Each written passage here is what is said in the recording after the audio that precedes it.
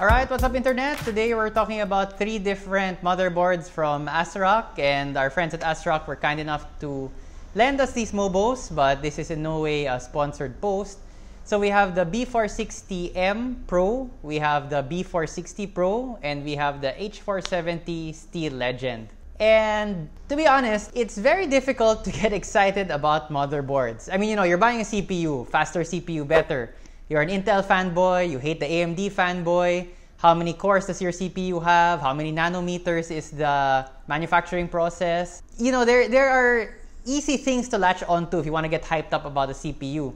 Same thing with the GPU. How fast is the GPU? Again, the eternal rivalry between NVIDIA and AMD. Who's faster? Who has the better feature set? Whose drivers are more stable? So lots of things to get excited about, you know, very early on if you're buying a graphics card or a CPU. But you're in the market for a motherboard, and you know, it's really kind of like, yes, the motherboard's important, and yes, I want it to be stable, but you know, it's kind of boring. I mean, to be honest, I'm an enthusiast, I run Hardware Sugar, so we see a lot of motherboards come through the shop. But on a personal level, it's hard for me to get hyped up about a motherboard. So when doing research for this video, I decided to focus on the specs that would make me excited. You know, what's like, is there anything out of the ordinary? This motherboard is really has something unique, which the others that we've seen don't have. This won't be like videos where they just talk about like, oh, this motherboard has this feature set, and this motherboard can go X amount of speed. Again, that's boring to me. So this is sort of like a personalized take on all 3 of these motherboards and what got me excited about them. So very initially, these are all for Intel 10th Gen. So these are the LGA 1200 sockets, so the new Intel 10th Gen. And all of them come with M.2 Wi-Fi, so if you have a compatible Wi-Fi adapter, which is M.2, you just stick it in there. All of them have a steel reinforced PCIe slot, or to be honest, I don't really know if that's just marketing by ASRock, if indeed there is some steel lining to the PCIe slot. But to be fair, even just on an initial inspection, if you toggle the clip, it does seem much sturdier compared to some of the other flimsier plastic PCIe locks or clasps that we've seen. And this is important because usually high-end GPUs are much larger, they are much heavier, so GPU sag is real, where over time, if you have the motherboard and the GPU is mounted like this, then over time it's gonna slowly sag down and it might cause damage to the motherboard eventually, because there's so much stress on the PCIe slot. So the steel lining, or these are much sturdier PCIe slots, and they do feel much sturdier when you monkey around with them. Another thing all of these 3 motherboards have in common, which I found super interesting, was their base frequency boost, or BFB. And basically, ASRock claims that you can take a non-OC Intel CPU. Sa Intel naman, the magic letter is K. Kung may K yung Intel CPU, malamang pwedeng i-overclock yan. Like in the example I used, the i7-9700K. So that's a non-K CPU.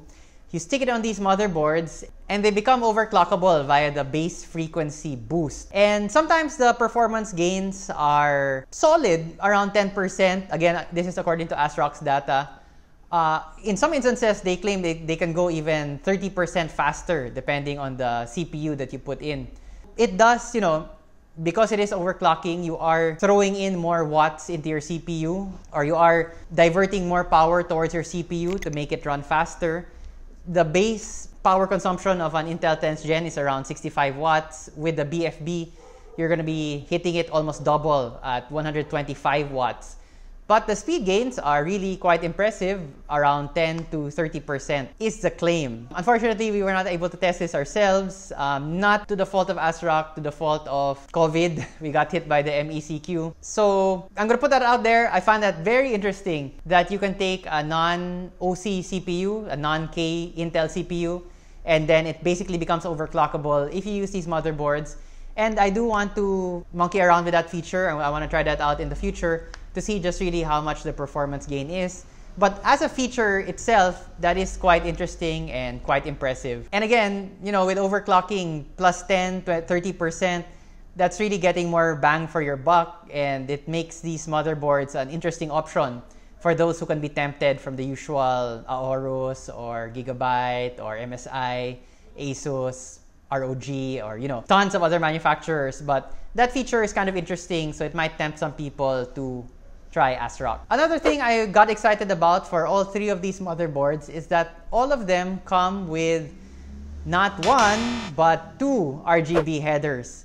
Specifically, one RGB header, so that's 12 volt 4 pin, and one ARGB header, so that's 5 volt 3 pin. And this doesn't seem like a big thing. So what? It's just an additional header. Usually most mobos now come with at least the RGB header. Usually I've only seen having both RGB and ARGB header on very high-end motherboards.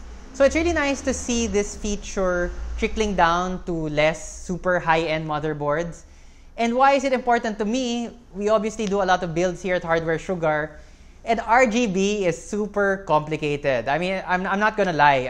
A customer wants us to put in RGB and AIO as RGB, and the case fans have RGB. And then you gotta pipe it into the included case controller for the RGB. All of the different RGB, all of those different manufacturers can get really confusing.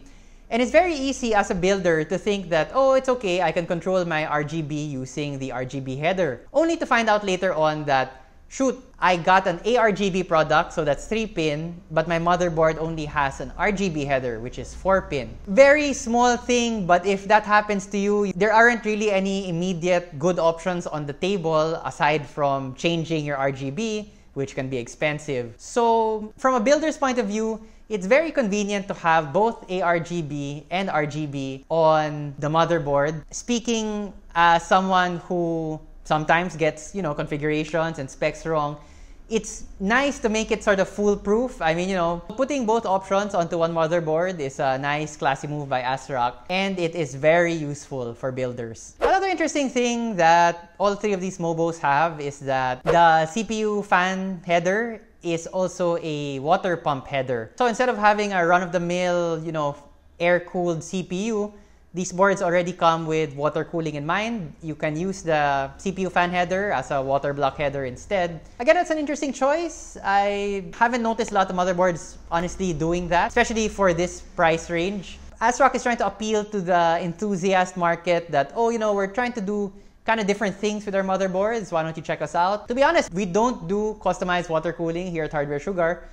I want to do it eventually once we sort of level up our skills.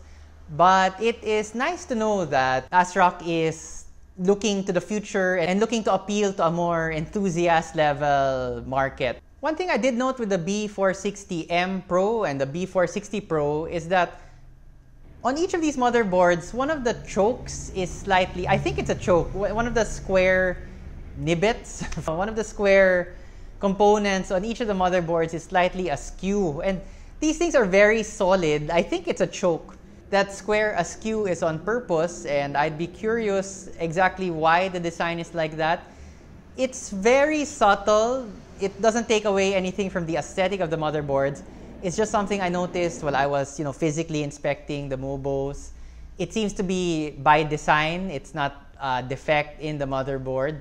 So if any of you guys know why, if this is a choke, that kind of squarish thing, and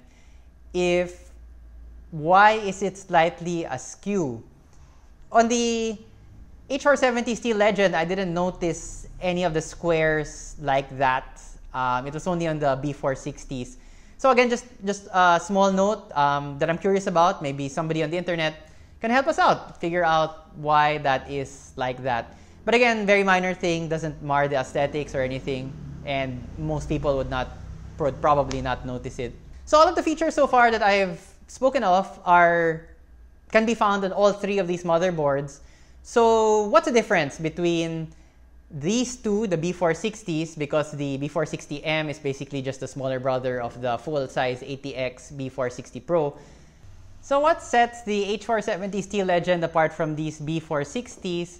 Basically, the 470 is sturdier. ASRock claims that it has a feature called Dr. MOS, where it's supposed to intelligently channel power. And for motherboards and motherboard enthusiasts, channeling power is a big thing because you want the right amount of voltage in the right parts at the right time.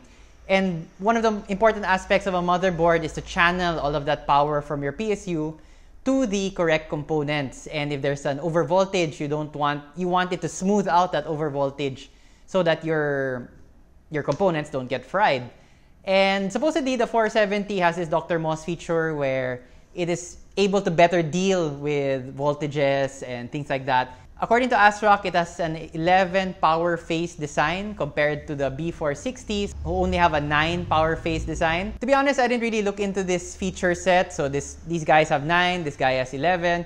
Overall, the 470 is being marketed as a sturdier motherboard because it can handle all of these vagrancies in voltages better. Is there a quantitative? Yes, supposedly. So these guys have 9, the 470 has 11. Is there a big difference between the two? Maybe I'll look into that for a future video. For now, I'm just, telling you the feature spec, and maybe you can decide from there what's right for you. And I want to end this video lastly on aesthetics. Something that people don't usually think about when they think about motherboards, but as you can see from the one that we mounted the 470 Steel Legend into a fractal design R6, a white R6. You can tell that the aesthetic, the Steel Legend aesthetic, yes, but overall the design aesthetic of ASRock, where they have these kind of silver blended in with the black, most noticeably in the Steel Legend, it really pops. And this is not a, this is not a so what kind of thing. Most motherboards come in black. And when a customer comes to us and they ask us, I want something different, I want my computer to stand out, a lot of the time it's, let's change the color on the components. So yeah, you can get a white motherboard, you can get a white case, you can get white fans. But to be honest, it's really quite difficult to get an all-white motherboard. You have the Arctic series from MSI. Asus also has some motherboards that are white. I can't really think about them off the top of my head. But they're very difficult to get. Like the Arctic, we can't get that. We've been trying to get it. And as far as I know, the last one we had was a B360 Arctic, which is, very dated in terms of chipset. So it is kind of a big thing that these go well nicely in white setups. And again, that's something that enthusiasts look for. I want my PC to stand out. I want my rig to be different from all of the rest. One way of doing that is finding nice looking motherboards because it does serve as a backdrop for all of your other components. We've had a YouTube commenter saying that aesthetics are just aesthetics, those aren't really important. But for a lot of builders, they are. And aesthetics doesn't just mean RGB or what your case looks like. It also means how does your motherboard blend in with the other components? Do you want it to pop? Do you want it to contrast with your CPU cooler or your AIO? So one thing I really appreciated and got me excited about the Steel Legend and these B460s is that it looks really good in a white case. Another motherboard that we can recommend to our customers who are looking for something a bit different, something not just the usual black, which is quite common for motherboards. So I'll end the video with sort of where does ASRock, or people say ASRock, but I call them ASRock for some reason. ASRock just seems weird to me. But anyway, where does ASRock fall in the hierarchy of manufacturers? I mean, are they as reliable as the brand names, the marquee names like Gigabyte, Aorus, Asus, MSI? And at least for me, my initial impression was ASRock was a bit lower tier, I mean, to be honest, than let's say Gigabyte. But it seems like over the past couple of years, they're constantly trying to level up to get to the same level as more popular names such as MSI, Asus, things like that. My appreciation of ASRock is, changing over time. They do seem to have quality product and more customers are actually asking about them. Why would I recommend an ASRock to you? Again, this is not a sponsored post. This is just based on the feedback that I've gotten from customers, also the sales we've generated with ASRock products. In what use case would I recommend ASRock right now? Basically, I think their quality has reached the standard of, let's say, an MSI or Gigabyte. But what's nice about them is the price point hasn't reached them yet. They still sort of feel like they're the underdogs, so they price themselves accordingly. ASRock is good bang for your buck. They're not as famous as, again, the marquee names, but these guys are famous because they spend so much on marketing. These brands spend a lot so that you know their name. ASRock, on the other hand, is less well known, but their quality seem to be at least as good, if not better, than a lot of the more well-known brand names. And so that's where I would recommend them to sort of, if you're into computers, you're building a new rig, you're bored with Asus, you're bored with Gigabyte, you're like, oh, let's try somebody new. And maybe save a buck or two in the process. That's where I would recommend ASRock at this point, where they have good quality and they are still underpriced, I feel, for what you get. We've actually started carrying ASRock more in the shop. I don't use them yet for my personal build, although I am tempted, to be honest, after seeing these motherboards, to try them when I come up with my own dream PC. Although the dream PC might not be Intel. Sorry. It's really hard to recommend Intel right now compared to the feature set and the price set of AMD. So I'll probably get a Ryzen and the compatible ASRock motherboard. So there you go. Very hard to get hyped up about motherboards. I don't know, maybe some of you guys out there get excited about them. For me personally, not so much. But looking over these motherboards, actually, it turned out to be fun. The Steel Legend looks quite nice in the Fractal Design R6. Fractal Design Define R6. The Mobo name is Define R6. And yeah, I'll definitely consider them in the future. So that's it for me about ASRock for now. Thanks for watching. So I hope that these basic tips help you. If you found this video helpful, please drop a like and hit the subscribe button. For your PC needs, consider buying from us, Hardware Sugar, at Lazada or on our website. You can find links in the description below. And thank you for watching. See you next video.